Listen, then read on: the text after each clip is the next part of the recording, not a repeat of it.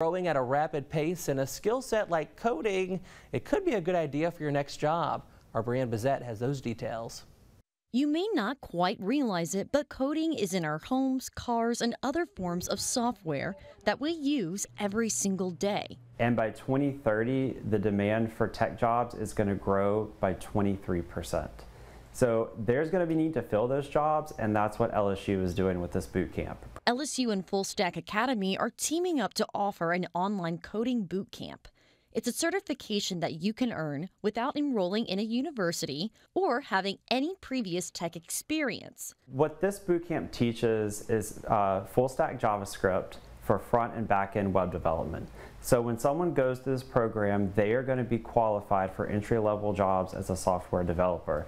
And on average, those jobs can earn up to $73,000. LSU has been offering the course since 2020 to get more people trained if they see a future in the tech world. And this boot camp is an example of how public universities like LSU are partnering up with education providers to bring this job training to people and close the skills gap in the tech world.